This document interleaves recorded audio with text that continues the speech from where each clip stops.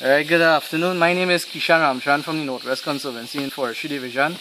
On a report of people illegally dumping tires, used tires. So as you can see, this is in the Caura Road.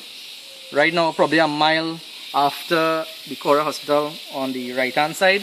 It came from that precipice way up there. They throw it down. This bamboo stool probably stops the majority of the tires from rolling down, but we have tires by the thousands here. And this is affecting the water flow to the Caura River as well.